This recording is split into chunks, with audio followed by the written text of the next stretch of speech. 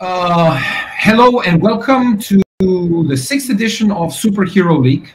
I want to thank all of you for being finally part of this. As you join, you're going to see what we're going to do today.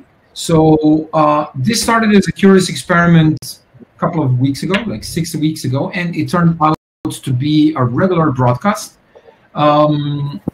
Today we're continuing with this tradition, so let's first go with a couple of basic things.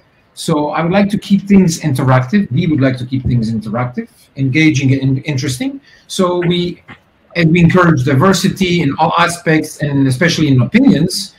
Please, if you have something to say, don't be shy to jump in the conversation at any time. You can freely turn on your camera and participate in the discussion. If for any reason you want to do so in the comments, my colleagues in the comments will be picking up questions and verbalizing it instead of you, if you wish to do so.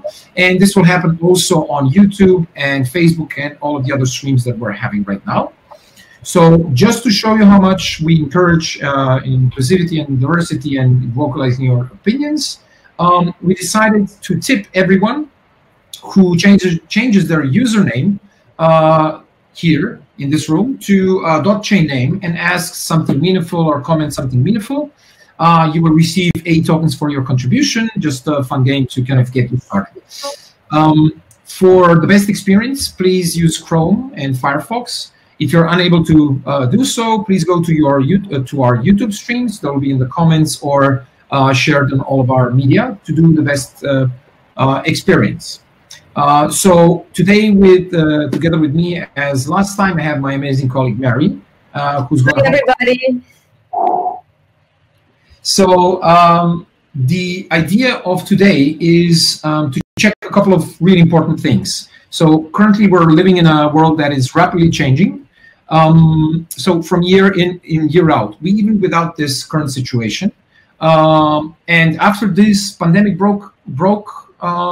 The things started accelerating quite a lot, really a lot, and that's why we're talking about the new normal. And things started being implemented as they go. So we want to imagine today a world after the pandemic, and where all our old status quo is now being pushed to change out of necessity and out of pragmatism, and we are seeing the largest experiments in the last 100 years already in front of our eyes. So we're talking about remote and digital work. Why we're talking education is being brought online, so many other things. So we can see it left and right. And one of the things that is a consequence of this is that paper is being eradicated from all aspects of our lives. Even the last bastions, like government agencies, old companies, are shifting away out of necessity. So this is a great place to be if you want to instigate change. And the old paradigm shift, like the old maxim, "Don't fix it if it's not broken," doesn't apply here. So this pandemic made all these illogical things broke. And today's topic is to talk exactly about this. So how do we improve on all of those things? Because we have been given an amazing opportunity to do so. So today we have a couple of amazing speakers, and Mary's and my job today would be to extract the best of them and basically to step back. Before we start, I have a small surprise. I just prepared a short presentation just to reset the narrative really quickly in exactly what we need. Before we have our speakers, Mary is going to take over, but allow me to have 5 minutes really shortly just to kind of wiggle your brain and prepare it for the best for this. So give me a second to share it. And I'm not going to do the usual Zoom, "Are you seeing my screen shared?" things like this. I just want to say that, I've been thinking about this for quite a while, and even before the pandemic. And I realized one thing, that our current modern political system that we are living in right now has been born during the Industrial Revolution. This is a long time ago.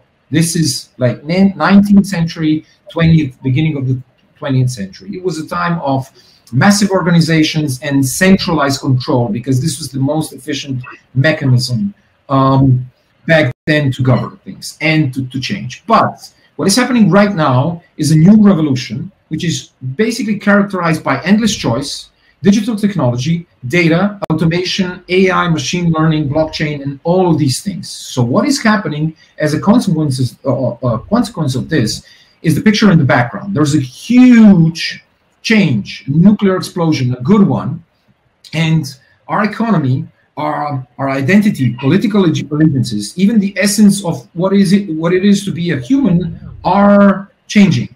So what is happening is that the current setup that we have right now will cling for a while, like a legacy IT system that is usually too expensive to update. So, you know, we wait for the last moment to update it or switch to something else. But the thing that we're going through right now shows us that it will soon become really redundant. So what is happening right now is technology-led restructuring of our politics and our society. And this is all being led, in my opinion, and hopefully yours, since you're joining this, with blockchain.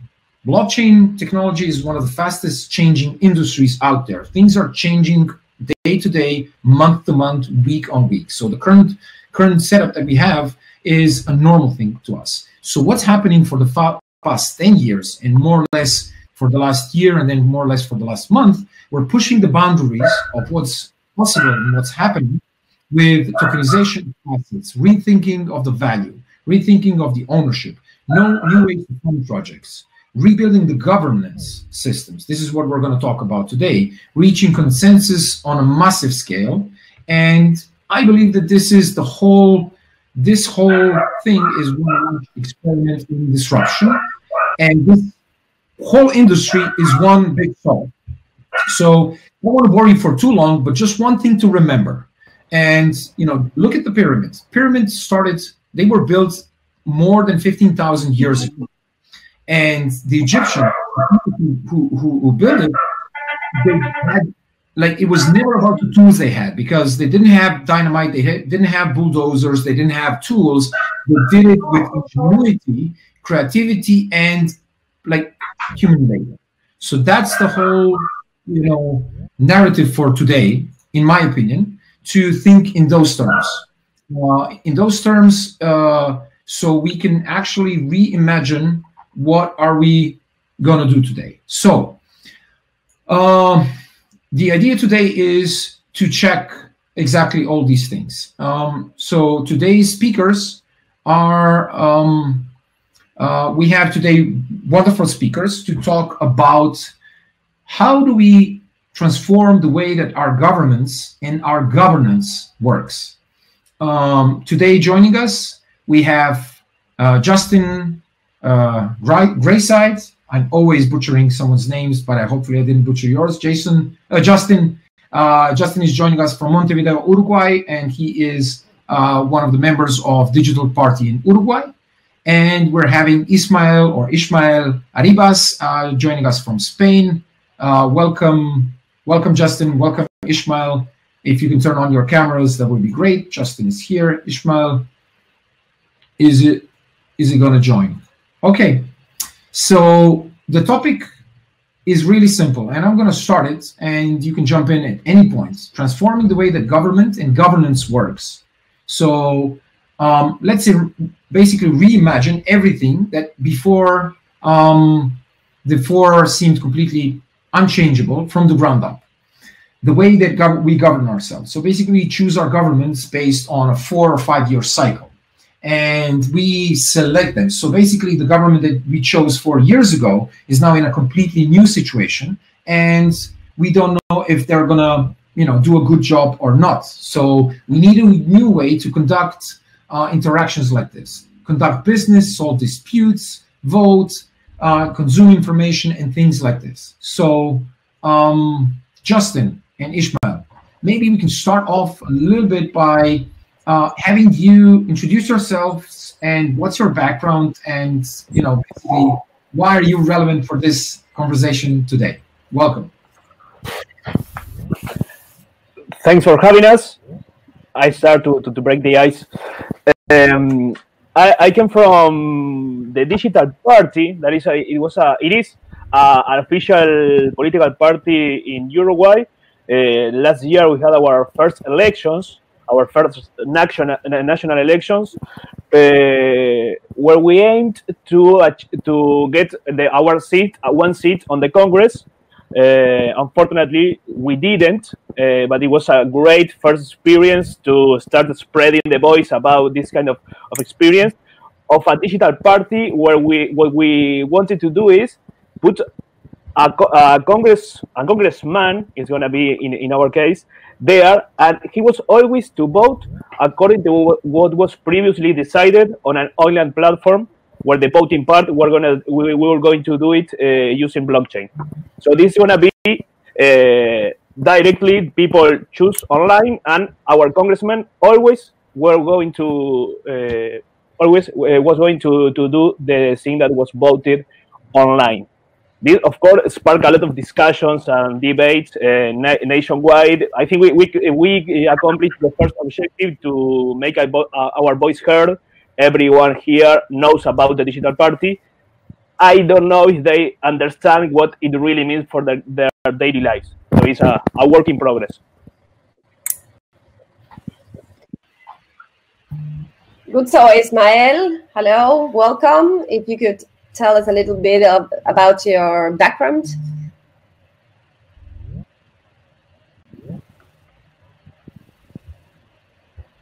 So okay. It seems Ismael is disconnected. He will be back really soon. So Justin, Luka was mentioning before that things are happening like really, really fast, right? Things used to happen gradually. Changes for people should be gradual, but this situation is made everything faster, and we need to adapt, right? So at the beginning of the digital party, my perception from the outside, it was like people thought of you guys as a bunch of crazy people that try to rule the country through social media. And then people started to understand a little bit more what liquid democracy means, and to have someone represent you. But instead of you putting all your trust on that person is an enabler for you to, every time that something is going to be voted, let your voice up, be heard, and have your opinion, right? We even developed, together with Omar, some platform in order to this be accomplished through Eternity blockchain, to make it also very transparent and secure. So how did you get to people to understand, you know, as a party with your communication, to understand, and how was that process that people actually started to understand and voted for you, even if you didn't get a seat? How did you get people to understand about liquid democracy? Do you think that society is ready for that concept? Okay, many questions in one, so I'm going to start by the first one. I think that the people that voted for us, that there were more than 6,000, I mean, I think they had or a previous technological background that they made them feel comfortable discussing these kind of things, or became from a huge disappointment with some political options, so they were trying to find some new, really and radically new option from the status quo, different from the status quo. So I think this was the two kind of voters that we had. The process to make them understand our idea, I think, is a large process. And if we think about, I came as well from marketing. I've been working in marketing with technological companies for many years now. And when we think about the marketing funnel, the first step is awareness. After that is consideration or interest on both. And after that, conversion. If we take this to the election, the first one is awareness. I think we accomplished that. But many people are still there in the consideration interest, where they really have to understand what it really means for them on the daily lives. So I think for the people that were looking just for another option, we make a great impact, and some of them voted for us. But the people that they were looking for a more short-term solution, to their daily problems, we didn't make an impact. And that is something that we have to keep working on. And the main challenge here for this type of options is to focus on communication and focus on really encourage this kind of debate. Because if we just keep ourselves thinking about the tool, thinking about the platform, the technology, and we fill our speeches with blockchain and its security and reliability, that is great. But this by itself is not going to solve people problems. We have to move some step forward to try to demand ourselves to think, okay, how this is going to improve people problems and how it's going to improve this daily life and how they're going to be an active part of this. And this is that I think that we didn't accomplish that on the last election, but we keep working on it so we can accomplish on the next one. Thank you very much. I think we have Ismael back. Ismael, are you here?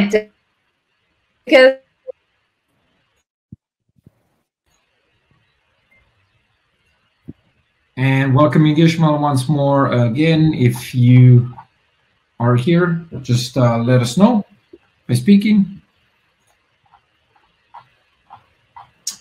And I'm guessing he is gonna join in a second again. So just one question from my side. So we have the Pirate Party here in Europe, and one of the biggest issues with the Pirate Party was that too many people, too many different agendas, too big of a chaos, and at least in my country, in Croatia, the things didn't turn out that well. But one of the things that it kind of showed is how fragile this Vox Populi system can be. So, but on another hand, this started 5 years ago. So now we have this technology, and we have people who are, let's say, fit to make some decisions, at least short-term decisions. How do you think this whole thing is going to evolve in the next couple of years? Specifically thinking about this liquid democracy, and if you can explain to everyone joining us what is actually a liquid democracy as a concept. Okay, perfect. I'm gonna start just making a comment about the pirate parties that you mentioned. I think that the main thing I think that the pirate parties should make better. And 2 years ago, I meet Brigitta Jonsdottir. I don't know if it is well said. Is the founder of the Pirate Party in Iceland, and we were discussing about this. And I think, and he was really sad because some of their representatives and leaders within the Pirate Party, they were pursuing their own personal agenda and not following what the people really want. And I think that there was no mechanisms that demand and make it mandatory for the representatives that they have to do what the people want. They have in their speech the direct democracy speech. It's not made. Many of the pirate parties about direct democracy, not liquid democracy itself. But they don't have the obligation to always act accordingly with what the people decided. So I think that is different what we want to do with the digital party. And liquid democracy, where it is the ability that you can vote, you can propose any ideas, and you have the opportunity to propose any ideas and take it into the political area to propose any ideas for laws, for public policies. And if you don't consider that you are the best person to vote on some matter, you can delegate your vote to another person that you consider. I have a friend that is the best in economics. Okay, I'm humble enough to say I don't know so much about economics. I'm gonna delegate my vote to my friend, and he's gonna vote for him and for me. That is really basic what a liquid democracy is. Hello? Do you Good, hear me? understood. Right I want to check if we have Ismael there. Ismael, are you there? Yes, I'm here. Do you hear me? I can see him. I'm here, Yes, but I'm here. Yes, could you please turn your now video you hear on? me. Okay. I am having problems with Super. configuration. So welcome, Ismael. I changed various times devices Not a problem to join this instance discussion. First of all, I want to give oh, that's cool. A word of sentiment because of this COVID worldwide. So all my best energy to all of you there, and I want to come to the point of our discussion because I was listening, but unfortunately I couldn't interact. For me, it's about fundamental rights and human rights. We are talking here about the right to freedom of association, which is involved in many international declarations, and even though breach the theory of democracy and civil society with the libertarian one and so on. So I want to go more in profound because my effort, since I am entrepreneur, is not just giving ideas to government. I am trying to react, to make them react. And I am involved in many freaky projects. Even I represent my country for the standardization developing bodies, which I think could be a good opportunity to take advantage, because my freedom of association is breached by uncertainty of law, regulation, or something like that. I cannot join with one associate I trust on him because of the regulatory barriers, for instance. That's wrong. That's why I entered into the space of the decentralized autonomous communities and so on. So interesting. I mean, we're going to talk about this a little bit in the not a little bit, but a lot in the second topic, in reimagining the system. Okay, but let me ask you something. Mm-hmm. So how do you, Ismael? How do you, like, you're living in Spain? Spain is this, you know, a country with centuries of history and democratic and monarchic, you know, legacies. How do you see that we are going to transition from this current state we are in the current system, in the next couple of years? Can you imagine what's going to happen in, let's say, in 5 years? How are we still going to vote every 4 years for the members of the parliament and then the sub-parliament and things like this? Or are we going to transition into something more? Are we going to use DAOs? What is, in your opinion, let's say, the future of governance in this case?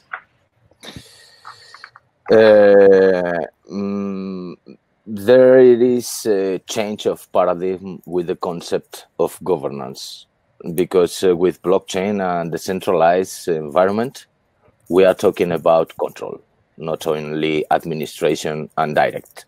And this is what our colleague about liquid democracy was appointed, about that control. But if we don't have the ability to train, educate from different perspectives or facets of our society to the officials, I don't talk about politicians. I am talking about those one who choose to work for the country and get their salary in a regular basis for the whole of their life and being retired and finished and give their best efforts. Let's say whoever is the control politician side, they need to be trained, because sometimes they are confused by the instructions, by the strategies. They implement some strategies, change the government, these strategies stand by, and those efforts change. This is one hindrance that natural human beings need to resolve with governments, because at the end of the day, we choose our parties. Good. So we need to train them. Understood. Ismael, I would like to ask you a question. We follow the rules. Maybe also, Justin, I would like to see your point of view here. Abraham Lincoln said, "The government of the people, by the people, for the people, shall not perish from the earth." Is liquid democracy the continuation, the next step of this quote? What do you think, Justin? I don't know if it is the continuation. I think it is the implementation, the truly implementation of that. Because right now it's not so by the people. I think it's so by the politicians. Of course, the people, they are not animals. But it's sometimes there are a huge gap between politicians and the people and their truly problems. And so I think digital democracy, liquid democracy, is a necessity for this, to take that into reality. And we need that to make the decision makers really decide what is best for the people, and not only the stakeholders that they talk to. And I think the other opportunity that sometimes we don't take so much into consideration is that many people from different backgrounds has a lot of ideas to propose to this new reality. I mean, I can think about a lot of experts that are right now here in this conference.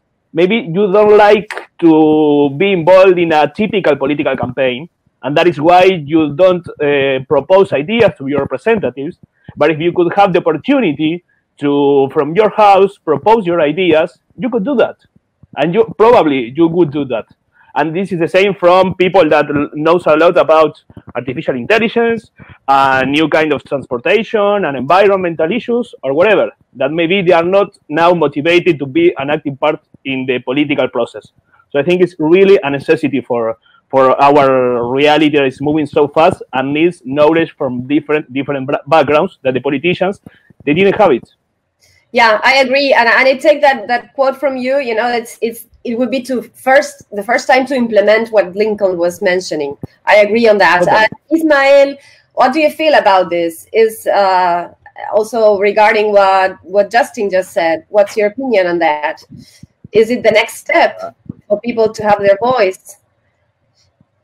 I am not sure. I do get the point of Justin, but I came back for the freedom of association. For instance, if you want to be governed by a time of period, this governance in terms of blockchain or DLT environments can be terminated. So has got some principles, some purposes, which is different. If you want freedom of money, for instance, a kind of libertarian environment, this is another kind of governance. So it's your choice, as human being, as individual, to select which kind of environment and what kind of democracy you want to be involved. And thanks to blockchain, we can automate it, this trust between each other. So this is the freedom I am talking. So I am more coming to the fundamentals of for what we want governance. For what parcel of your life you want the governance. If you want for money, if you want for project, if you want for being governed, it's up to you. This is my idea, but I support all the words of our colleague Justin in that part. Good. It's a different point of view and really interesting as well. We also have in the chat, we encourage you people to ask questions in our chat. The Superhero team is moderating the chats to receive your questions. If you are watching live through Facebook or YouTube as well, you can comment and leave your questions. We have a question from Gonzalo that says, do end users will feel more motivated to participate in the election processes by liquid democracy techniques? Which one of you would like to take that question? Luka, good. Luka. Let me try because I think it's very connected to mine. Like, I'm coming from the Balkans, like the worst place on the earth if you ask the people from the Balkans. And one of the universal things that people in the Balkans have, the only one, is a severe distrust of the governments. Like, nobody believes in the governments for one reason alone, is because nobody believes that anything can be changed by casting a vote. Very little people believe so. So people are not motivated to vote. People are not motivated to make any change because the history of the last 100 years showed us that whatever we do, nothing can be changed. So, and the reason why is it because people have short memories. And the reason why people have short memories is because of this 4-year cycle. And if liquid democracy or any equivalent of this is being introduced. So if I can revoke my vote, so I vote regularly because I think that this is an important part of of our system. It's a part of our system. I need to verbalize my thoughts about things that I agree and disagree. Usually disagree with majority of the things, but still, if there is a process, election process that can say, I disagree with what you just said, Luka is an idiot, revoke my vote for Luka's decision on introducing the quarantine, or revoke my vote for Luka to make a decision on this or on that. I think this will create a little bit more chaos, but a much more justice and much more trust in the system itself. So I don't know. What do you guys think? Ismael and Justin, this is one of the things that I strongly believe and I strongly need, in this part. What do you guys think? I mean, I think it depends on the country, because, for example, I think here in Uruguay it is really different, because we love to vote. We are 3 million of football fans and politics fans, so we love to go to the ballots and put our option every 5 years. So, but I think that it's not related if we think or not that our vote is going to change anything. We just create this. I think the politicians here and the political parties that are one of the oldest in the world have done a great job creating a sense of belonging for different options. So there are people that like to discuss, to take part of any options. So there is a huge environment around that. But and I think in Latin America it's really similar to that, because a lot of people like to discuss about politics. I know in Europe, in some part of Europe, it's really different. But related with what you said and what Gonzalo was asking, I think liquid democracy definitely is gonna increase people willing to take part of this kind of discussion, of these public discussions. But for example, in Uruguay, they are not gonna make them vote more, because we already vote a lot.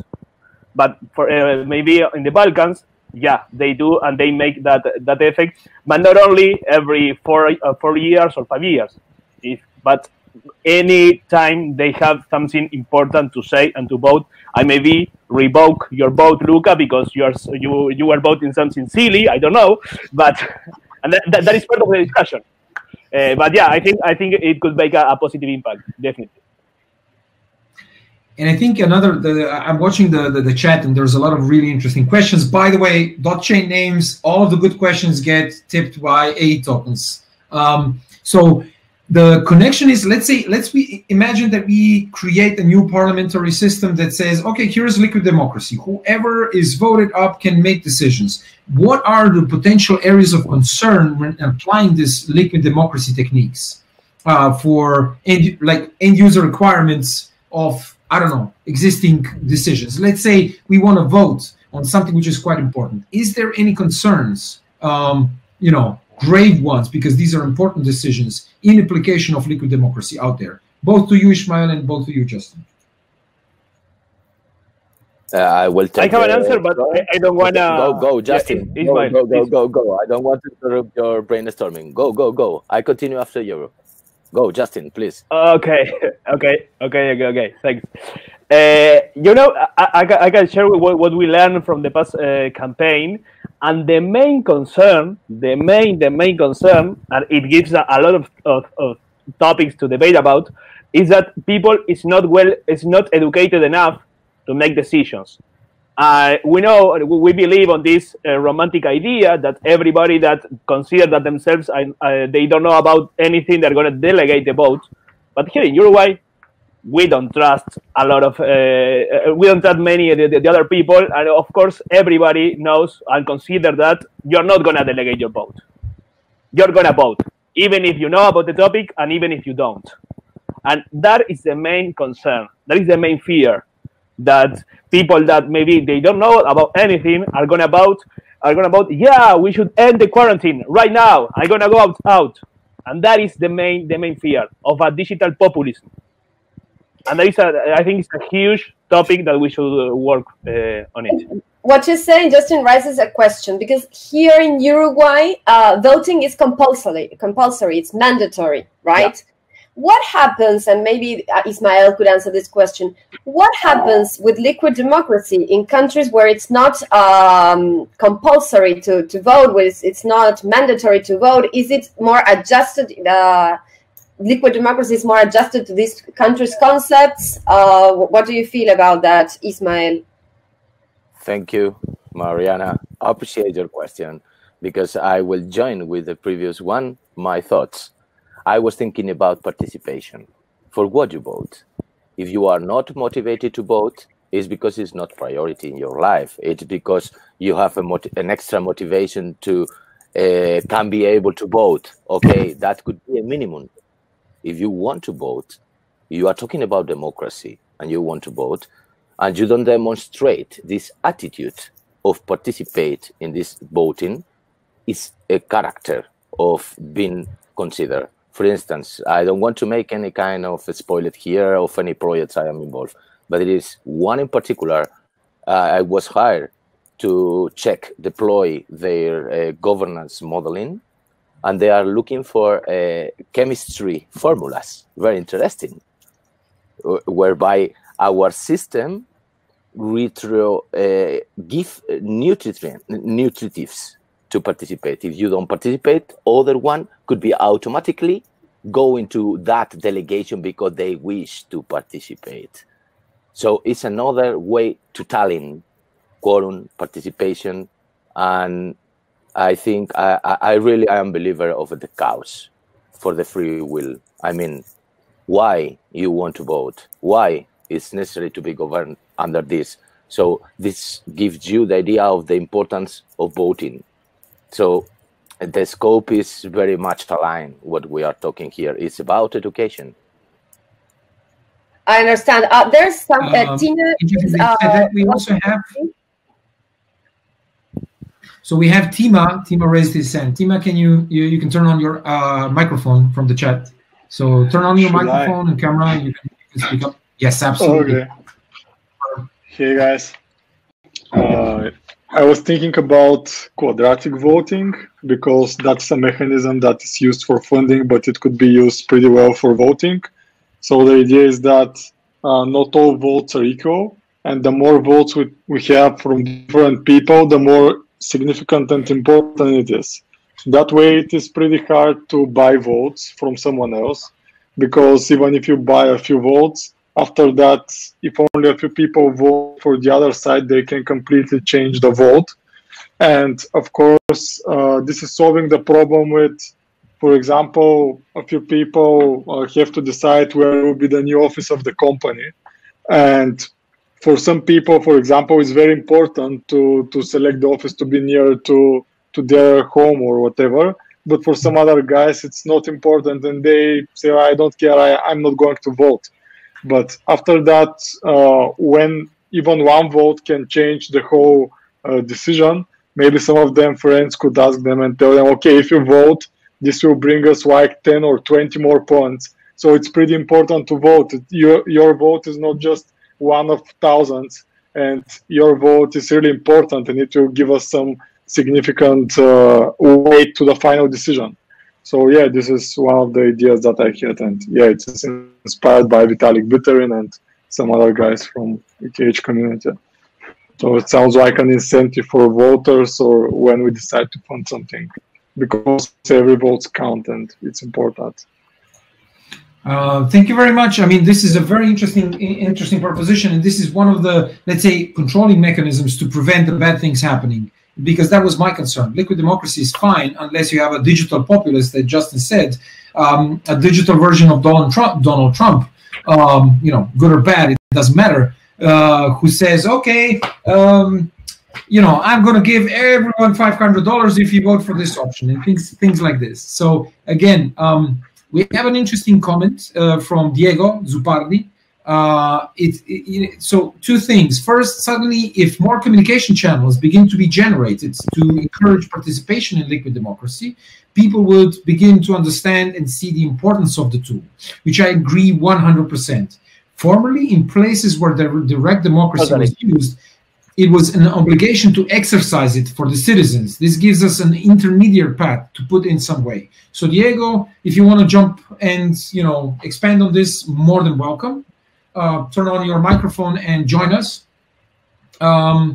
If not, I can ramble upon on this many hours on this. But I think two things about this is that we already have like one of the closest ones is a direct democracy happening in Switzerland, in all of the cantons. Like people directly vote there, and some of the decisions are good and some of the decisions are bad. But this is what the liquid or direct democracy is.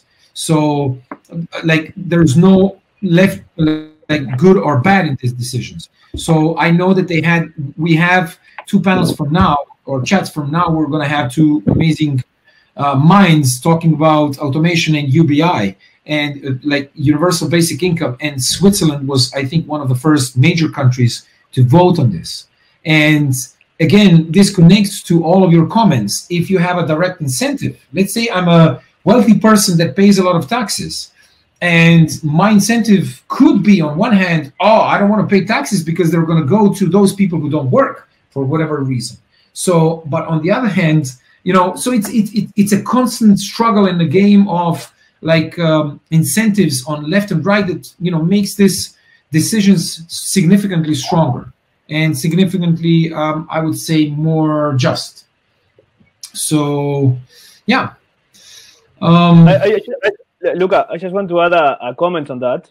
I think to think and to design an effective and responsible liquid democracy process on the society, there has to be a key area of developing an educational process parallel to the decision-making process, because it's key that we educate. And I think a good liquid democracy is going to make people more educated as well. So it's not just about the technology. The technology is the ground to build this liquid democracy above it. But above it, we have to create and encourage more educated citizens and try to design this process and ask ourselves when we're designing it, okay, how people are going to learn about it? How people are going to finish this decision-making process learning something else? So they're going to be more educated for the next one. And think about ourselves, all of us. We now know a bit about pandemics, about a bit coronavirus, about the spreading rate and whatever. And some months ago, we didn't know anything about it. So anyone can learn about a different topic as this is, if we have the motivation to do so. Now is the public health, our own health. But maybe if you know that your vote is going to make an impact on your daily life, you're going to learn more. And of course, because you want to debate and you want to win every debate and not win with your friends. So you want better information. So we have to design this process trying to align those incentives that they want to participate, but they want to be educated in the process as well. Yeah, sorry. No, because blow my mind with one effort I detected 3 years ago. It's standards. I had no idea in that time what the standards was in terms of harmonized regulatory efforts with technology. And when I started, I entered in different developing bodies of the world with different roles and so on. 2 years later, I realized that the standards is like you have your moral, which is your minimal correct behavior, and then you have your ethic, which is your best efforts on your behavior. These are standards, are volunteer to fulfill, and will motivate. It's a kind of incentive out of law. Just want to mention the importance in my life and my opinion with my experience about the standards in the proper way as a solution. I think very, very cool that you mentioned this, and I just want to connect it to one of the earlier statements that you made, is that the education of the people, like we need, like you were mentioning politicians, but I think it applies to the whole population. If you don't know how to use the tool, you cannot fulfill the full potential. And for us, I just realized this, it was a kind of a revelation, is that because we know what's liquid democracy, and because we know a little bit about the pandemics and a little bit about this and a little bit about that, we think like we have this bias that things are like that our decision is a little bit more worthy than someone who doesn't. And the only difference between us and them is this like grain of knowledge that we have over them. So I think for the practical applications of this, I think education and teaching is absolutely essential. And otherwise, all of the decisions would be made by politicians, professional politicians, and people who are educated in political economy and all of these things around that. So I think that would be a takeaway for me. You know, this is one of the things that I've learned here, and I thought, you know, I'm quite knowledgeable about the subject. That's really interesting, Luka. I was also thinking that in the aim of educating others so that they can vote, you would take a little bit the power off the politicians, and every citizen that would have an idea, want to debate, would use, I believe, social media to educate, to put their ideas on debate. So probably it would be a richer debate, and there would arise new politicians, right? And not only this small circle that is close to politics and can access politics, but all the population could be like influencers, you know, like political influencers, and use that power to educate people and to debate. So surely the debate would be much more rich. It would be richer, definitely. Absolutely. So I think this conversation has been amazing, but we need to go into the next one, right? So it's all yours. Absolutely. But thank you very much. Thank you very much for participating. Hopefully, we're going to get to continue this discussion later on a little bit more elevated level. Justin, thank you so much. Ismael, thank you very much for participating in this. 20 minutes is a very short time, but yes, I think 20 minutes is barely enough to touch the surface, but I think we kind of touched really a couple of important points here. And I'm going to ping you all, like all of you, to join us in one of the next editions, one of the next broadcasts that we're going to have. So thank you so much. And we are now continuing to our next topic. And our next topic is the same. The theme is the same. We are in really a unique situation. Things are inevitably changing left and right. And now we have the time to kind of push some decisions or some changes that could make, you know, a great world of difference. So we are continuing on now with a fireside chat with about how can we reimagine our legal system. Ismael is continuing with us because Ismael, from my understanding, you are a legal lawyer by trade or by education. And we are having Vlaho joining us from Croatia. I saw you earlier in the chat. Vlaho, if you're here, you can turn on your camera. Can you hear me? Yes, loud and clear. But the camera won't start. I don't know why. Okay, never mind. Voice is also fine. I dressed in my good shirt, so I'm very sorry. Not a problem. Thank you so much both again for joining us. So we started talking about governments, and we started talking about governance in general. How do people like lead and vote? And one of the main reasons why we have governance is to pass laws. And we all know about two ways. So like the common system and the natural system. So we can all agree that currently we have a lot of inefficiencies in our legal system. And when I say our legal system, I mean globally. I haven't met any of the legal system which are perfect or ideal.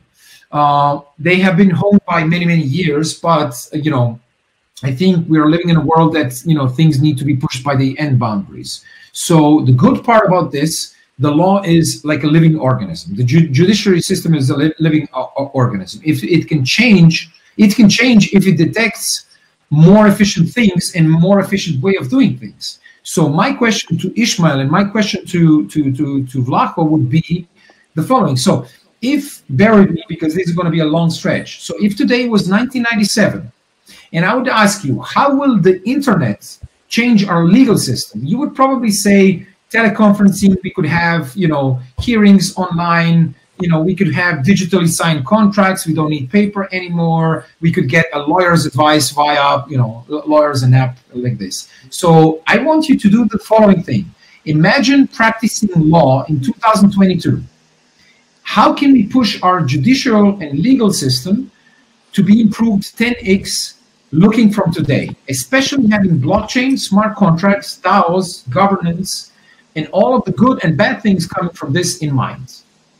So what do you think? How does 2022 look from a lawyer's perspective? Ideal case scenario.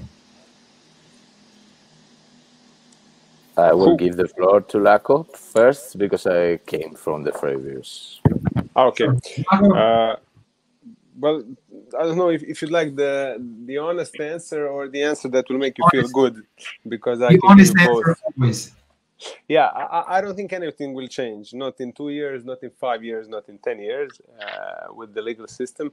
The changes will be cosmetical, so to speak, the same way that the lawyers are now using computers instead of the typing machines, instead of typewriters. But fundamentally, nothing has changed in the 25 or 30 years before. And I really don't see it changing so easily, because this is a law. Generally, judicial systems are so old, and which is the less of a problem, because that guarantees some sort of quality.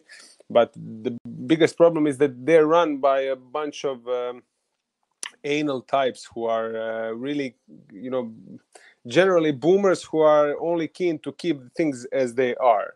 And that is a big problem, because you always need some young revolutionary force in order to change something, which cannot happen in the judicial system, because you cannot become a judge when you're 25.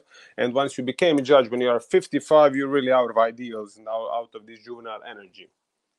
So I was a couple of times reprimanded for being anti, I know it's called anti-old people. I know there's a word for it, ageism. Yeah, ageism. Yeah. I really am not. I'm really for the equality, because I spoke several times and I never except what I said was being considered really rude, but I never found an explanation of why do we forbid people for the first 18 years to vote, but we are not forbidding the people in their last 18 years to vote. So we don't think that someone age 16 is smart enough to decide on the future of the planet that is there for him. We always say, you know, like the world remains for the young people, but we don't let them take part in it. Okay, I'll take the floor then, right? I could distinguish two areas. One, public law, and then private law. But both of them, any countries you live, would have the same problem, because our civil society evolved. Which is kind of needs of dislegalization. There are a lot of laws. Technology disrupt. New laws are necessary. But what happened with the other laws? So there are a lot of laws. There is a mess of laws. Even I don't think any citizen in their own country, their own village, could follow what are the laws that are implemented locally in the regions or so on, or in their country daily basis. Not at all. So if you ask me for 2022, it's necessary to make a revision of the needs to dislegalize barriers, because you can create new laws, but if you don't turn down those barriers of old obsolete laws, will affect as well, because you are under limitation, not modern, not freedom. Again, coming to the fundamental rights I talked at the beginning. That's my only addition to my colleague. And this is very interesting, because we have two very similar opinions coming from the same direction. Is what you are saying, and I'm going to interpret it, and excuse me if I'm wrong, is that the way, like, the barriers of change are basically old people who love the status quo and refuse to change and adapt because it's something very unfamiliar to them. So I'm referring to, for example, like I'm now 40. 20 years from now, I'm going to be 60. 60 years from now, 20 years from now, there's probably my kids and, you know, grandchildren, hopefully one day, they're going to have this, I don't know, hologram, laser, neural, you know, things that I'm going to detest because they were invented after, you know, I stopped absorbing technology and new way of doing things. So does it mean that we need to change our complete, like, judicial system in terms of people, or does it mean basically that the old people can adjust and adapt, like, I don't know, people who are 65 years old and start using a smartphone or a laptop or a computer? I'm looking at it from this perspective. Adapting and creating the rules for the world are two different things. I'm sure I'm more than happy that someone who is older adapts and uses smartphone and embraces the technology. I just think that he is not able to envisage the future because he is already past his prime years, and he shouldn't be telling someone who is to inherit the world what this world will look like. Yeah, I mean, on that point, I tend to agree. But you know, this is the thing. I wonder what my opinion will be like 20 years from now, when I'll be 60. You know, I'll tell you, it will be same as mine. We won't agree with ourselves from 2020. We will say that we were young and green, and that only the experienced people should govern the world. You know. Does anybody in the audience have a different opinion? Because I hate to, you know. Gabriel is saying in the chat, adapt or die. I tend to agree with this 100%. But on the other hand, look, one of the things that I was taught by my grandfather is that if you don't study the past, you're bound to, you know, make the same mistakes, stupid mistakes, avoidable mistakes. So there is a balance that needs to be done here, I think. However, I'm like drawn to the concepts of liquid democracy, I don't know, using smart contracts instead of like paper contracts and things like this. I think we have a lot of things which we really don't understand, and a lot of threats that we don't understand. And this is not software and code. These are lives, economies that are actually impacted by this. So let's ignore the 2022. Let's look at 2030. It sounds a lot, but this is 10 years ago. And this is 2010, which is not that far away in my brain. So Vlaho, how old were you in 2010?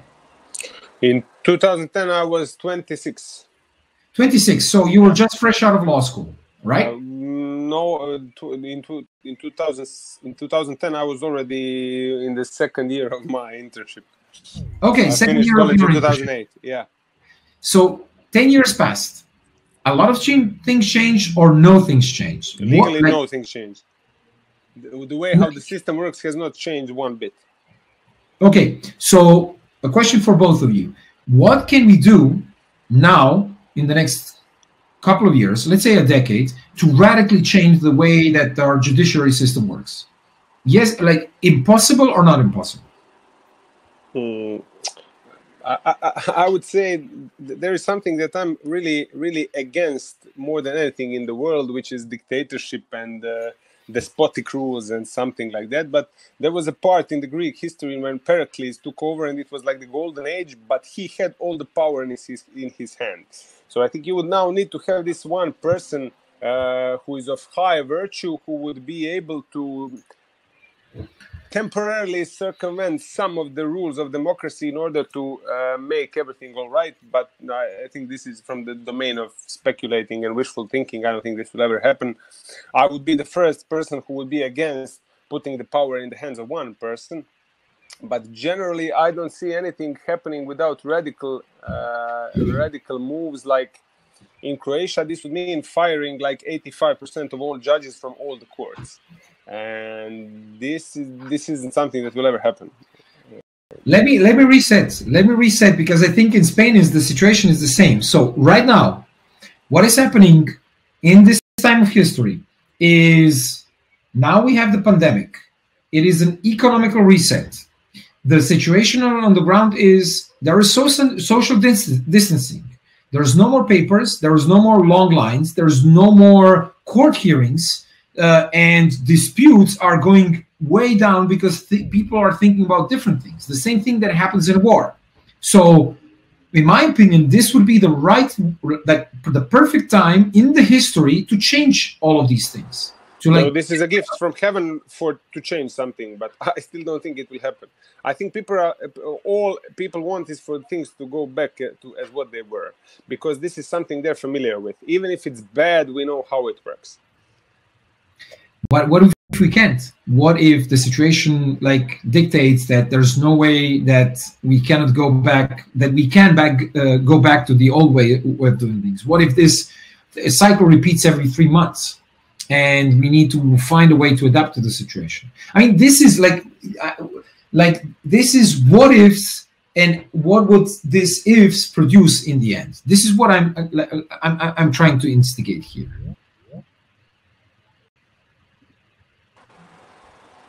Yeah, Luka, regarding what you were saying, we can agree to disagree with Blaho here. In my opinion, it's a point in history where things are going to change, and we need to take that opportunity. And it also leads to the next topic that we're going to address regarding automation and UBI. But society has been forced to embrace change and new rules in very few days, and globally they have adapted. So society, in my opinion, has proved that they are ready for fast change. They are ready for change of paradigm. You know what I mean? So this involves law as well. We cannot continue to have these very long processes to solve things, because it's not sustainable anymore. And maybe 2 months ago, if you would want to push some changes regarding law and digitalizing these aspects, people would have resisted. But from my point of view, we are moving into a next era where people have been shown that things need to move faster, that we can adapt. It was like Gabriel was saying, adapt or die. So I think that we have a good situation here to move there. And of course, some people are game changers, and some people are always going to be trying to go back to normal, because normal is safe, normal is what we want. But it is the game changers that make things happen. What we say here, join the conversation. I would like to not to monopolize the conversation, and here there are some in the chat. I don't know if they are regarding Albina says the first thing Bulgarian authorities did after introducing the state of emergency was to suspend judiciary. Here it happened the same thing. I'm based in Uruguay. The judiciary was suspended because the way it works, it needs to be suspended. You need to be there physically. So a really interesting input from Albina. And maybe you could read the next one, Luka. So Vlaho was the same thing in Croatia. Was the judiciary suspended? No, it wasn't suspended, but it failed the test. Namely, the Constitutional Court remained silent when this so-called they formed an ad hoc body called Luka in Croatian Stožer, which is like the headquarters of this couple of people who are running the crisis. Yeah, emergency, and they decided that they will cancel several constitutional rights. One of them being the freedom of movement, so you can't move from one city to another. And the Croatian constitution says that the only body that can temporarily suspend such highly valued constitutional rights is the Croatian parliament. And so you have a situation where a body of 3 people circumvents the Croatian parliament, and the Constitutional Court remains silent.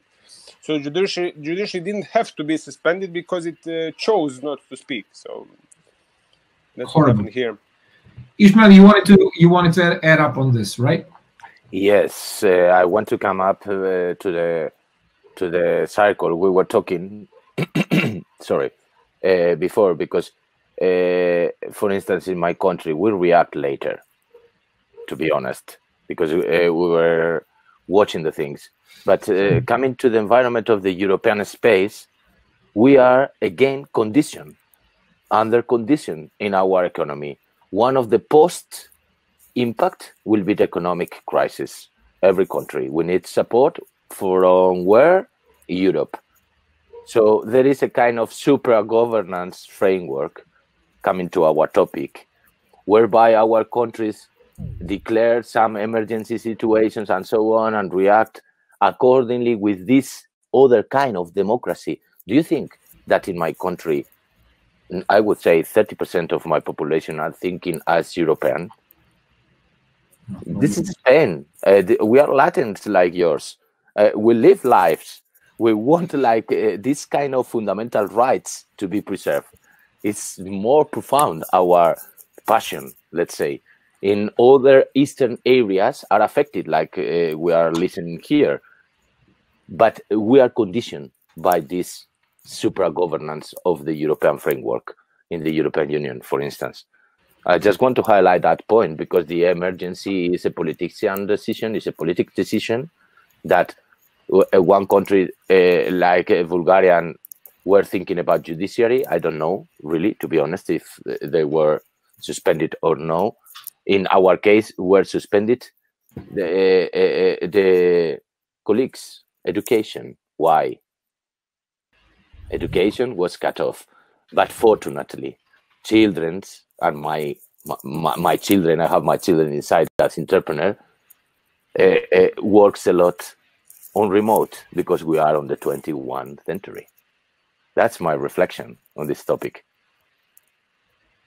Yeah, and thank you for this because I think it's very important to kind of highlight all of these things. And I think the conclusion of this at the end of the today's session, I'm going to try to draw some conclusions after this. I just want to thank you so much, Vlacho, and thank you, Ismael, once again for joining us. Thank you for it was very refreshing to see opinions from both ends, and I hope you're going to join us next week on this. We're continuing on with the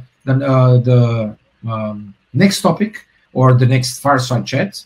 We are having Andrea Kali, Dr. Andrea Kali from Pomodoro, and Jan Liederman from UBIC. I hope I pronounced that right. If I butchered your name, again, I'm very sorry. I'm so bad at names. Andrea, I can see you. Jan, I saw you in the chat recently, but yeah. So the topic, yeah. The topic of the can you hear me? Because yes, I think there are two Jans. Ah, okay. We can hear you. If you want, you can turn on your camera. If you can stay off if you have any issues. So, welcome to Superhero League, and again, thank you so much for joining us. Andrea is joining us from London, and Jan is joining us from Berlin. So hopefully we're going to have a very interesting chat. So let me just rephrase. Hope you enjoyed the first couple of topics. I mean, 20 minutes is really short time to dig into the topic, but the idea is to have, like, in the networking session later, we stay and we discuss, you know, opposing opinions and things like this after the conclusions. But for this chat, we're going to talk about two things. The first one is automation. And the second thing is reimagining the economy with universal basic income. Two seemingly not so connected things, but I guess you both know what I'm talking about. So let me run you through what has been happening for the past couple of years. So there has been a tremendous movement happening in the field of machine learning. It has developed some sort of a renaissance of a lot of research, a lot of paper, a lot of basically practical applications, applied machine learnings, and it has basically led to automatization of a lot of things, and it will inevitably lead to automatizing a lot of things around us, especially human labor. And we have been hearing this from many angles, from Yuval Harari to, you know, all the other ones. They're saying that we're in grave peril because the AI, machine learning, and all of this will kill a lot of jobs. But the fact is that we already passed this almost a century ago during the Industrial Revolution. So, and then we have this current situation, quarantine, nobody's going out, blocked a lot of people. whoever is not able to operate remotely, work their jobs remotely, will basically lose their jobs inevitably as the situation unfolds and a little bit, in the future. And before we had this status quo that says, this system that we live has a lot of inefficiencies, a lot of injustices, but this is the best we got. So let's, again, not break it. Let's not change it because it's not broken. But now it's kind of broken. And what we are seeing right now are two things. One thing, that virtually all of the governments are jumping in with a lot of stimulus packages for companies, but also individuals. What I was shocked personally was the US government, the most capitalistic government of all governments out there in the world, and Donald Trump is very happy about it. They basically said, here's a $1,200 check one time, just to get you through the next month or two, so you don't, starve and go on the streets. So for me, it was a shock because it was a little bit of the, experiment of a UBI, like universal basic income. So my question was, can we reimagine, or how can we reimagine the global economy with these things in mind? On one hand, automation, which is going to accelerate in the years to come, this situation which is going to amplify this, and willingness to experiment, the willingness of the governments to experiment with these things in the next years to come. So what do you think? I mean, before we start, maybe just a short round of introduction, like maybe like 30 seconds for each of you to introduce yourselves, and then you explain your background, because I think it's very relevant for everyone speaking here. Okay, so yeah, I can start.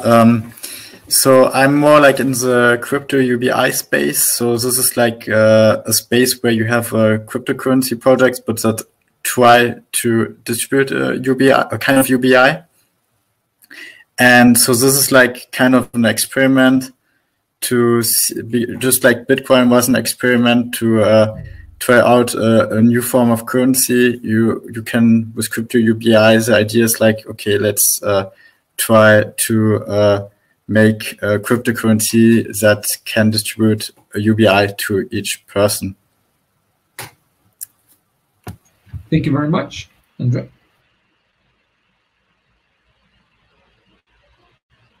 I think you're muted. I can't hear you. Maybe you can try refreshing. Just control or refresh, and it should work, because I can see that you have the camera on, and yeah, I can see you talking, but I can't unfortunately hear you. Try rejoining if you can. We tested this before and it kind of worked, but before you maybe press the space bar. Sorry, maybe press the space bar, because this is what yeah, this is what helped me. Yeah, yeah. So while Andrea is trying to solve it, so we're gonna jump into questions. So Industrial Revolution happened not that far away if you look at the whole historical context, and people thought that they weren't needed, and they're going to be substituted by machinery, and they will be starving and homeless from all on, because they would not be contributing to the end. In the end, it was not so. So mechanical work was solved with machinery, but we kind of shifted from manual labor to intellectually elevated jobs. So we are currently in this situation. What do you think is going to happen with automation? Is it going to be exactly the same thing, or because of our contribution to society, we need to think in other way? Maybe Jan, you can jump on this a little bit. Mm-hmm. So I don't think it will be exactly similar, because when the industrial revolution happened, there was a shift from the industry to the service industry, also from the manufacturing industry to the service industry. And now this time probably a lot of service jobs are going to be automated. So all the call centers, for example, or consulting companies. There are a lot of things in the IT, probably even in the IT, there will be a lot of service jobs that will go away. So the taxi industry and all this kind of jobs are very highly at risk. But my personal opinion is that this will happen, but it will happen probably like gradually. So not like one day and all the jobs are gone, but it will be over like a longer period of time, probably the next 10 to 20 years. And we will not see it like directly, but probably we will see that more and more people will get unemployed because they will not be able to find something that they can do. And maybe what is going to happen is that something that are called bullshit jobs, they called become a new reality. So basically, well, jobs where people do just completely useless things that could be automated, but because there's some regulations or the government says, okay, we cannot have those people unemployed, we will just make a regulation that, for example, the car cannot drive on its own, and so that has to be a driver, even if it just has to be there, like in case of just like to control the machine, you know, the AI that is driving the car. So this is one possibility, so that you will have like probably a lot of, let's say, you can call them bullshit jobs, where people are completely useless, but they have to be there because of implementation. Or you can go like what I think, and it's a better way is go to take the UBI approach, so that you don't have the bullshit jobs, but that people are paid even if they don't do this bullshit job, basically. So we have these bullshit jobs quite a lot. They're called like political jobs. When you wanna, I don't know, make someone's like whoever gave you a favor. So, but what's happening right now? Again, what's happening right now? Two things. One is that a lot of things are, like you said, being completely automatized. So there's no need for those people. And before, we would wait for their natural life cycle to go to pension and then die out. And, you know, we're not going to continue hiring, I don't know, that type of jobs anymore. And the situation where our economy was like black swapped on one hand. On the other hand, we have all these beautiful things, you know, jumping in. Or in being prepared. I'm just talking about like very simple things. So I've one of my friends has a startup that is doing like trying to replace the call centers. How? By doing I don't know, some sort of a crazy semantical deep neural network that will answer your questions on different hands. And Andrea, I mean, this is what I'm looking at you mostly, because my understanding is that your background is mostly machine learning and AI and applications of this. How far away are we from that? Because from what, the things that I'm hearing from him, things are going to get rapidly accelerated very, very fast on this. And I think we just lost Andrea. But to go back on this, go back on this one while he reconnects again. So there are a lot of things that were kind of on brakes. Majority of the decisions about the jobs and transition of this, and UBI is a political decision, not a practical decision. Practical decision would be, we have no mechanics to do so, or we have no need to do so. But the current situation is, the fact is that the world economy, the global economy, was like stopped in its tracks.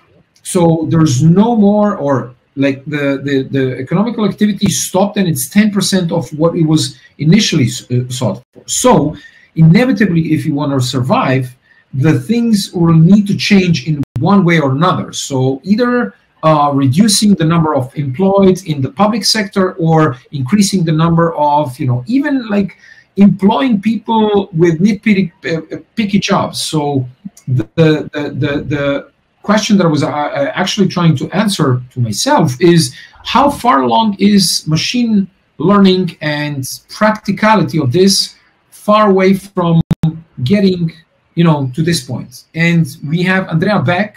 Let me repeat the question because this is directly connected to you. We're very happy to have you back. When we look at the current situation, two things emerge. Yeah. One, yes. Can you hear me? Yes, loud and clear. Two situations emerge.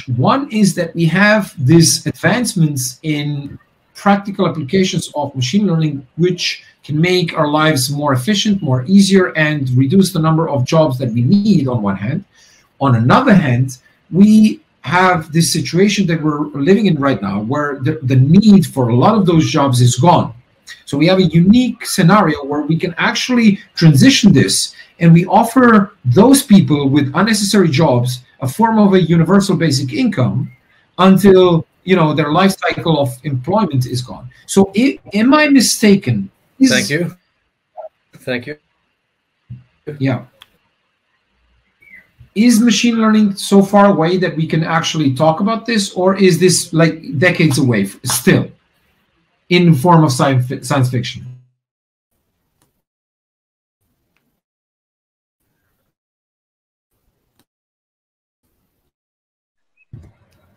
So I think Andrea is frozen. So there was something, maybe I was talking previously with Luka about this, if it maybe was a strong statement, but the reasons behind the UBI, right?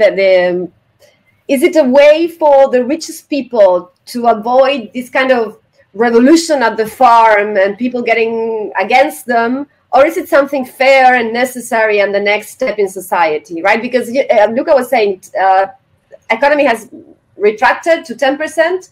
So who is going to pay for that? People that pay a lot of taxes, and they're probably willing to do that. So Andrea, are you back? No, he's not. So I will think about what I was saying. So people are willing to do that, but is it out of thinking it is necessary and fair for the rest of the people, or is it out of fear of having this kind of revolution in the farm, medieval revolution? What do you think about this, Jan? So actually, I'm not sure how this was financed, the $1,200 for each one, but if I think it was through the central bank probably. So this is basically newly printed money, and so so it is financed through inflation basically. So everyone gets new dollars, but the value of the dollar will go down. So you can buy less commodities with it, less food, yeah, less. I understand that. Can you hear me now? Sorry. It was hi, Andrea. Yes, we can hear you now. I have for some reason, I'm in the countryside, so the connection is not great. So I missed the last 30 seconds probably. Can I retake my brief discourse? Oh, thank you. Absolutely.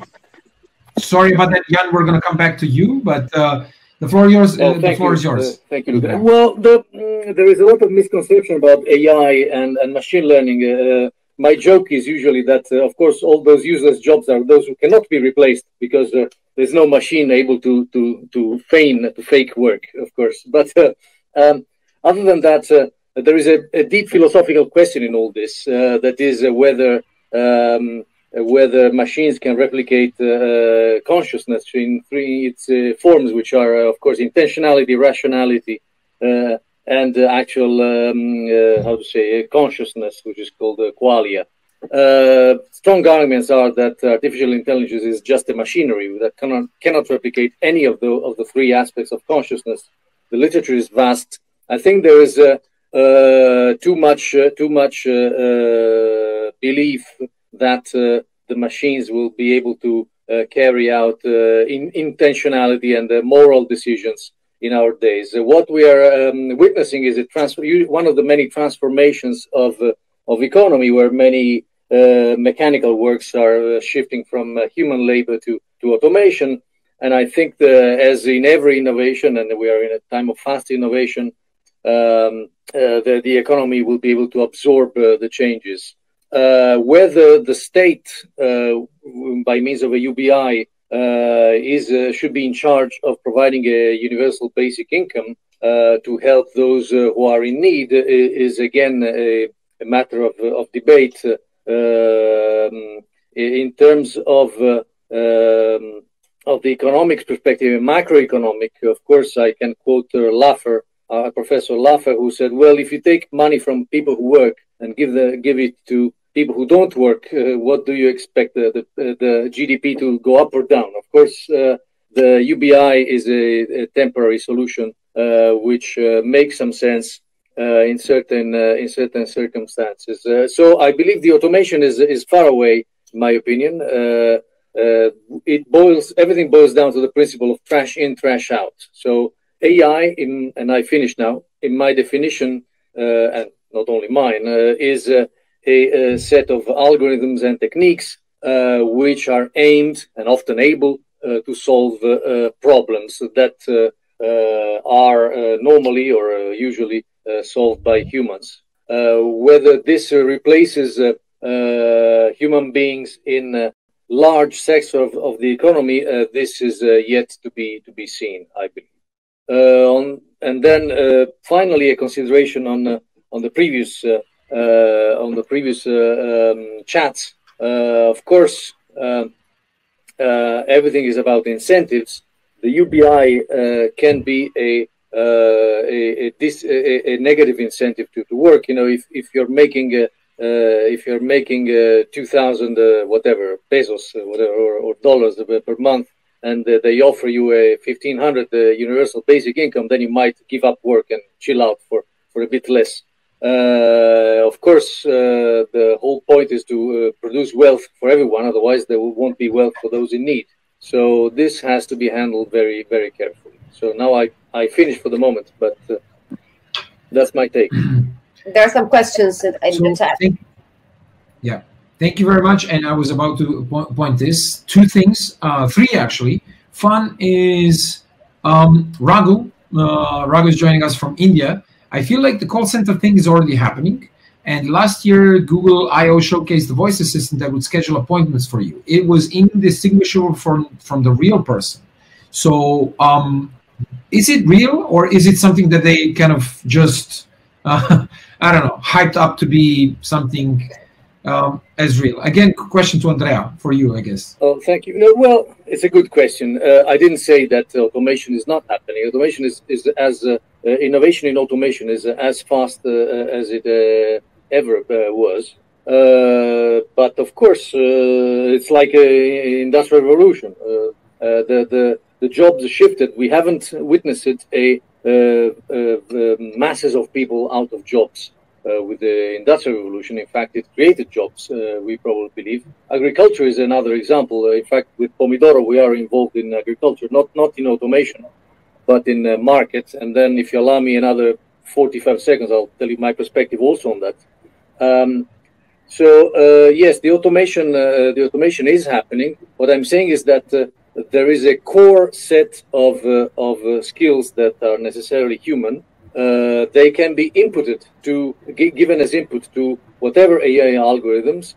Yet the human action, as von Mises would call it, is always backed by human intentionality, rationality, and so that cannot be replaced. I think the many authors, you mentioned Harari, for example, these guys and many others believe that machines will be able to replace, for example, decisions. Okay. But decisions are not, even if the machines are able to reproduce rationality, which I'm very much doubtful about, they won't be able to replace, for example, ethical decisions. Those are clearly decisions that cannot be left to machines. Of course, you can input some principles into the machines, but you cannot leave those to machines. So we are witnessing, of course, the question is well founded. We are witnessing a lot of introduction in automation. This does not mean that we will end up being replaced to any major extent by machines in key decisions. We are a human society, and machines are not consciousness.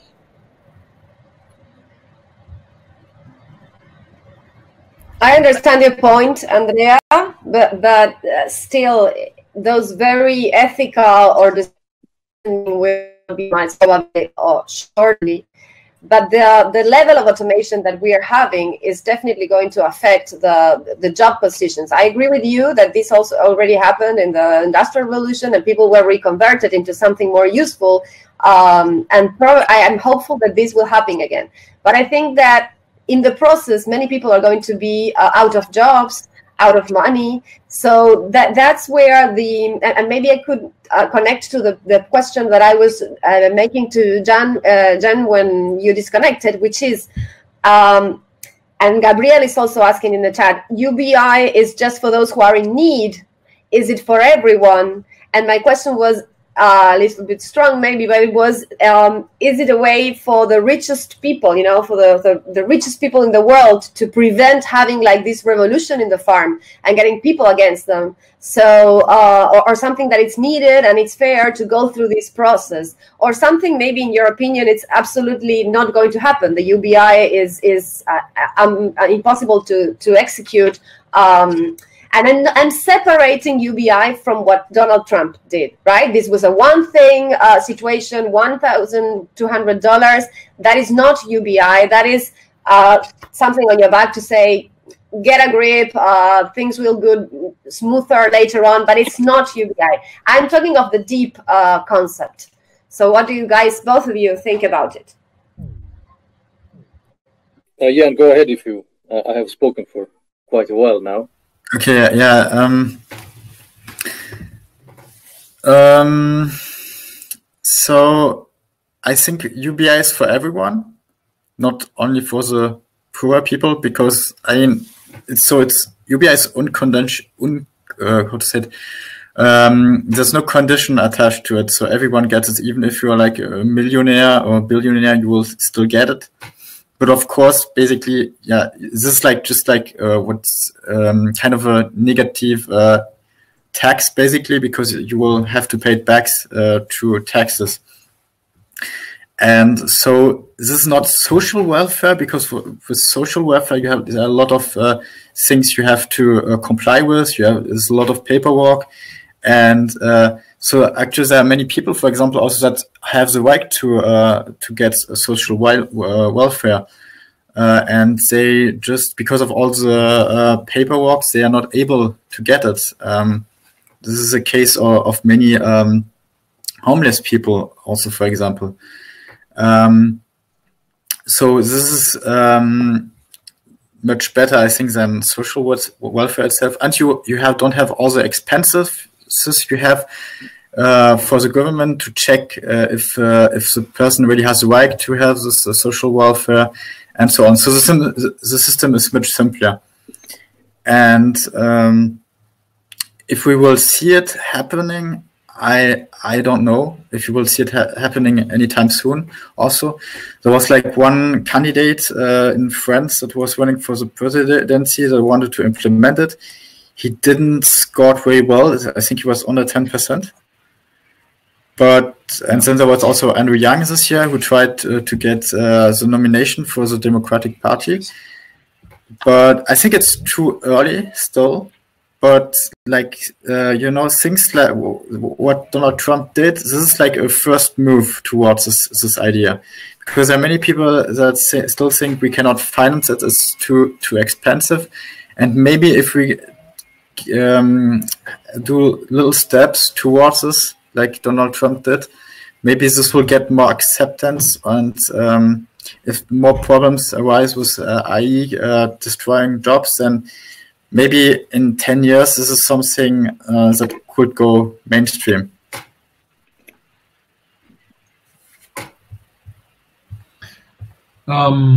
Interesting that everybody's looking at Donald Trump as the pusher for UBI. I think it's just a consequence of the situation. So I think it's to both of you, but more inclined a little bit to Jan. Is universal basic income just? Or just? Doesn't it enhance inequalities and deepen the gap between the classes? I see a contrarian question looming from there. So anybody want to take question, because So one problem with UBI is that everyone will get, for example, the same amount, but maybe so not everyone needs the same amount. So if you live like in a city like Paris, you have much more expenses than you have if you live like countryside somewhere in the countryside of France. So, and this is basically the same everywhere. So it's probably not a perfect system, but I think it's a better one. It's not the best one, but I think it's a better one. And one thing I want later also to ask to Andrea, because he's like in AI. There's one other interesting crypto UBI project where they have to solve AI captures, so AI resistant captures, to prove they are human, and then they also get like a crypto UBI. And yeah, maybe this is something, because they have like an AI challenge where you can earn some decent amount of money. So yeah, this is maybe something. Maybe I will talk just right later to Andrea, because it's something that might be interesting for him. All this is very interesting. I understand Jan's points. He knows about UBI better than I do. Whether it's just, the question is very good. As I said, this boils down to the principle whether the state should be in charge of helping those in need. And I'm sure we all agree on the principles that we need to help those in need. The basic principle on this, in my personal take, is the principle of the Good Samaritan who forked money out of his own pocket rather than paying some tax and say, okay, the government will think about it. So he acted from his personal finances, of course, to help the poor Jew on the road. So private help is the one that we should rely upon the most, and the state might intervene in certain emergency situations. That's my take. Whether universal income is just, it's not clear. If the state inflates its spending and borrows money, but uses debt to fund, as the US are doing, or the European Union are doing in these troublesome days, this means that with a huge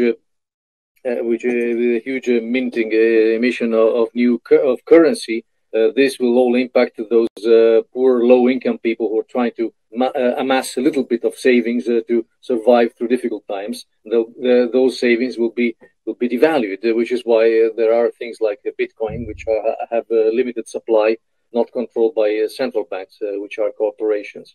So I understand that we need to help those in need. Jan thinks the universal income is the not perfect but best way. I'm not sure whether this expense is sustainable. And as I said, these subsidizing have a very dangerous impact on incentive, which was one of the topics of the previous chats. Because of course, if you have no incentive to go and produce wealth because the universal income is too high, then there's not going to be wealth for everyone. Similarly to whether there is a food for example, if in the United States there is food for 50 millions and there are 100 to 330 millions, no matter how much money you print, there will still be food for 50 millions rather than 330 millions. So we both agree on the fact that we need to help the poor and those in need especially, but how this is going to be done is a matter of discussion, and of course any large spending by governments needs to be handled with extreme care. This is something I want to jump on. So this argument that people will stay at home if they get like an UBI that is too high. There's one quite interesting story that the Steam engine. So I don't know if you understand what I mean. It was almost invented. So it was partially invented by the ancient Greeks. So this is 2,000 years ago, and so the Industrial Revolution could have happened 2,000 years ago already, and not 300 years ago. And one of the main theories why it didn't happen is that they had slaves, so they had basically so cheap labor that they had actually absolutely no interest into the developing the steam power, because they had like very cheap human labor power. And so I think that if the price of human labor goes up, because people, they have like a UBI that is quite high. So if you don't pay them well, they will not come to work for you. This could also be like a big catalyst to improve automatization, because if you have to pay like a lot of money for someone like to drive a taxi, then probably if you're like a taxi company, you will be very, very interested into having this thing automated. But because right now, it's not even sure if this will really make like economical sense. If you buy like a very expensive self-driving car, it's not sure if this will be very, very a good investment, because you could like buy a cheaper car, and if you have like someone that you don't pay a lot of money, a cheap Uber driver, it's not sure that actually the self-driving car will have a benefit. So I think, for example, in Africa, you will not have self-driving cars, because you will have like people that will drive there for €1 a day. So there's no way you can. This is what's happening exactly right now. But I think, just let me connect it to, again, Balkans coming from Croatia, a lot of like brain drain coming outside of this. And this is exactly what's happening currently right now. Because of all the people who stopped working currently in my country and moved away somewhere else. You can imagine if they got the UBI, they just stopped working. The wages of everyone else started rising because nobody wants to work. Nobody wants to work, and there's still needs in jobs. And I think the balance here is very similar. So if more and more UBI is being introduced, the wages for the remainder of the population throughout the time where, you know, like labor is necessary, things will even out. But let me connect it to the question from the chat. The Scientress asked, so the thing that you're talking about would be very difficult, like countries like the Philippines, where a huge population are below the poverty line, the middle class is thin, and the rich class has plenty of ways to get out of tax obligations. Not sure how this will go. I'm guessing in what way you could finance something like this. So anybody wants to take a crack at it? I can if you don't want. I mean, I have an answer to this. So, I mean, the thing that is currently happening, if you look at like a lot of countries, you have these tax havens and you have these bailouts. So none of the big companies who have who have domicile in those tax havens will get covered by the bailouts. The bailout is kind of like a social scheme saying if shit hits the fan, and it did, we like the collective will help you. But they exploited this collective by domiciling somewhere else and hoarding this thing. And this is exactly the same thing. So this is a self-regulating mechanism that will hopefully, help. Am I wrong? I think increasing spending is very risky, as I said.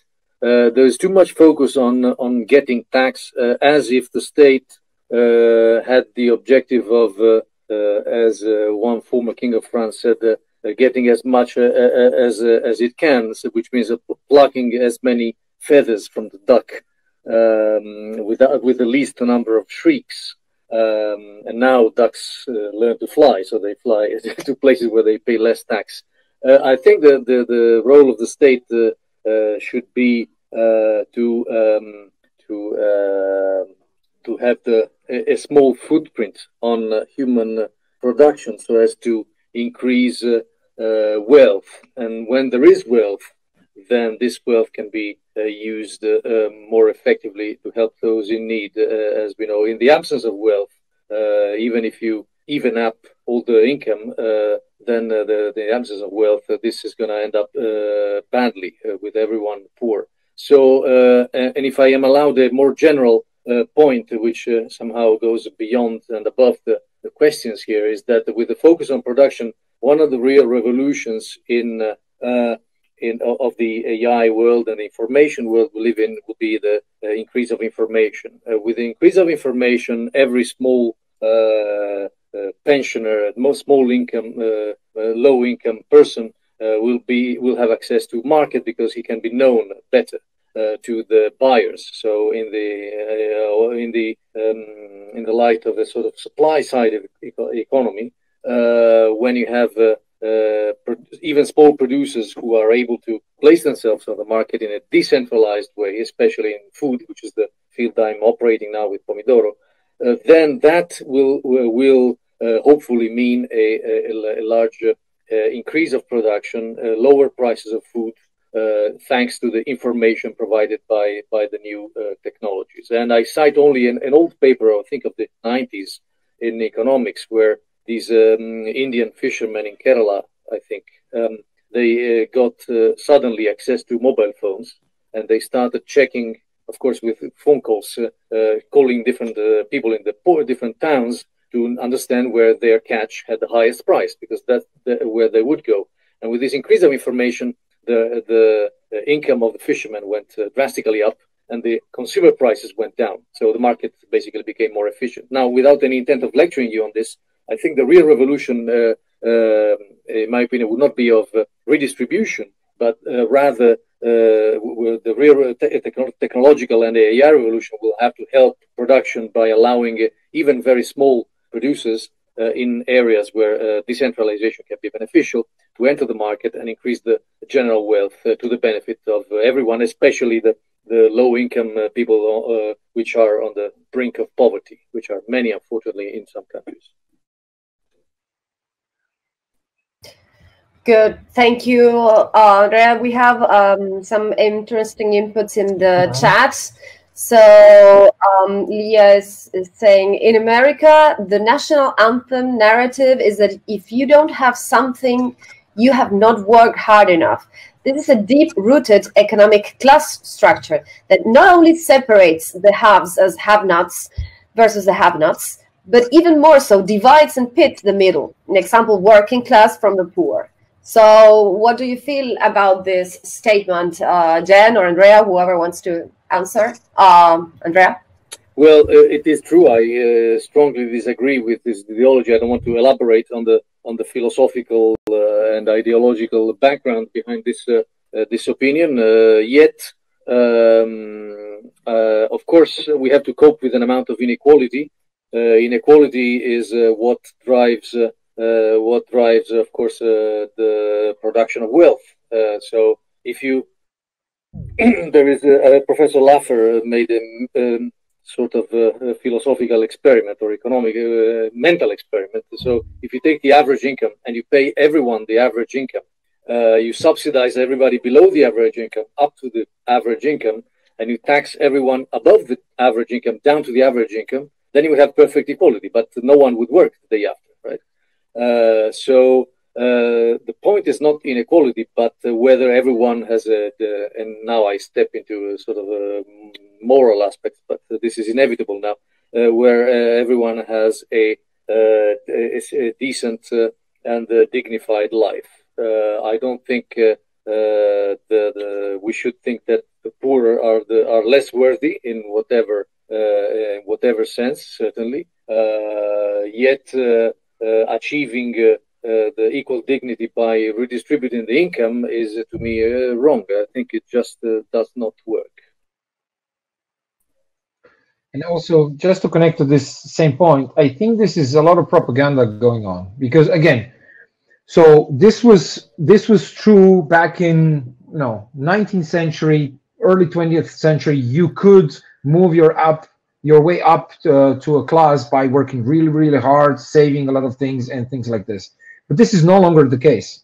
I mean, we're living in the 21st century. We are living in the world of cryptocurrencies, world of wealth creation, and basically whatever you want to call it. Like there's a lot of things that are not the same. And I think one of the earlier speakers, Vlaco, said that we all default to our old way of doing things, and everything new is strange and foreign. So I think that the thing that is going to happen in America, not only in America, but I guess in all Western modern societies, is like challenging all of those old ancient narratives. And this is one of those old ancient narratives, because yes, before 50, 60 years ago, you could be middle class, you could work like a simple paying job to parents working, and you could earn enough to get a house, move your get your kids through college and retire very, very nicely. But that's no longer the case. Majority of the middle class is working 2-3 jobs each and struggling to meet end. And this is deeply rooted, so in the current system that we have right now. And the majority of the wealth creation is still embedded in US. There's a lot of wealth being created. It's just not evenly distributed. So that's the narrative of this. So the US government just created $2 trillion, or I think $6 trillion. I stopped following after 2 trillion because it's absurd. The money-making machine was quite something. So, and this gives you a glimpse. That's why I wanted to have this conversation. This is, this conversation. Now people are getting, explained in real time as things and develop how the monetary system works, how the whole thing, around us work in a way. Governments decide, okay, we need more money that we don't have, and we can go in debt. Let's create these trillions to bail out companies, bail out individuals, bail out these things. And the thing that from the commons cease to exist because this is created out of thin air, and people's, beliefs are, no longer true if you say it like this. There is an interesting input at the chat from the Chain. And she says, or is the answer really not UBI, but to actually pay people proper living wages? It has to do what we were saying. If a person works full-time, he or she should not be having problems making ends meet. I see this a lot here in Philippines. People work way long hours, sometimes with no days off, and then get paid $60 a month, which even in Philippines, living standard, is inhumane. If this were the case, UBI might not be even needed. So that's in connection with what you are saying, right? You need 2 or 3 jobs. Why do you need 2 or 3 jobs, each parent, to get your kids through college and to be able to retire? Well, yeah, this is correct. Jan, correct me if I'm wrong. I think Jan's point is not that UBI is a pure redistribution, is more of an incentive even to maybe take more risks, because even if you fail, then at least you have the universal basic income, and I perfectly understand that. The remark from the chat is correct and relates to what I was trying to express, that if we use AI and communication and semantic search, as we are trying to do with Pomodoro, for giving the possibility to almost everyone to produce and to make a living without the complex and cumbersome salary schemes of even of large corporations, that would be beneficial to the whole society, because everybody earning well can help their relatives and neighbors without even the need for intervention of the state subsidies. As I said, to me, like a private charity helping. Sorry? It would be like a path, what you're doing there with AI. It would be like a path to. We should focus on the supply, to incrementing wealth, and to increment wealth. So far in history, the most effective way was creating as free as a market as possible. So if we use, we are trying, and I don't want to advertise our software and company and efforts now. Please advertise it. If it is relevant, put it in the, because I'm very allowed. Very much interested. Pomodoro. Pomodoro is a way of offering a new food marketplace, which would allow, that's our vision, not every producer, but including very small producers, even an old lady who has a small patch of land, to be found on the market and to make a living, or at least increase their income, especially in countries where food is extremely expensive. For example, in Africa, many households spend 50% of their income on food. So even saving 20% of that would be a big increase for them. So helping the low income people to be on the market, produce and get what they deserve from their work would be, to me, the best way. Though nothing is perfect, no society can be perfect on this in this world. To allow low-income people to to increase their standard of living, no matter what the inequality is. As everybody has a dignified life, inequality is a secondary problem. We're not here for, say, social warfare. We want just everybody to live in a dignified way. That's, I'm sure, something we agree, we all agree upon. So the free market would allow that. In certain sectors, this is possible. Of course, you cannot decentralize steel plants because you cannot do it at home. But for example, for agriculture, in many countries, that would be a huge change. And only information, making the market more efficient, could achieve that in principle. So I strongly agree with that. And a final remark: there's many big food companies and supermarkets, for example, even here in the UK, they pay minimum wage to their employees. Now, if they pay minimum wage and an employee has 3 children and 1 working person, then they cannot live. So what do? They ask for help, and social welfare covers their expenses. But their expenses don't come from thin air. Luka has a very good remark. This is money created from thin air is at the expense of everybody. You cannot create wealth. You can only create currency out of thin air.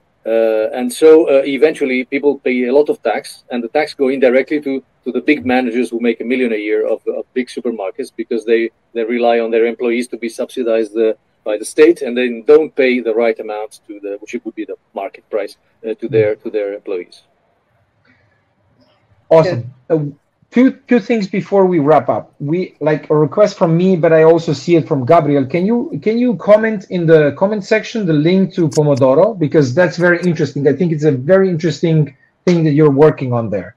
Plus, I'm an amateur farmer myself, so wonderful. I will share the link, and I hope to maybe to intervene again. We were too busy pitching and coding, so we don't have anything public at the moment, but we will in probably a few days. So I will be very happy to share afterwards. Awesome. So just reach out. I'm going to share it with all of you. I think I have Gabriel's email. And with this, I just want to thank both of you and everyone else that participated and stayed with us for this long time. For me, it was very interesting because it brought up some really interesting questions and answers, and some of which we didn't anticipate when we started. Despite all of the things that happened, like with these online conferences, I think we're improving each and every week. And I think that, you know, wrapping it up, there's one thing that became evident.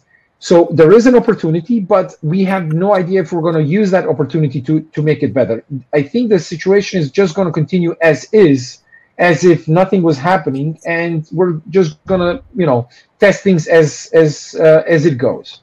With that thing said, the official part of the Superhero League is finished. Again, Jan, thank you very much. Andrea, thank you very much for joining us. Thank you. Thank you. I really hope you're going to join us next time, or one of the other editions when Pomodoro is active and UBIC is going to be the, I guess, more open. Sure. Thank you very much to everyone. The official part of this track is over. We're going to move to the networking area. So league.superhero.com networking, or you just go to the main site and select networking. We're going to go there and hang out over a beer and continue discussing.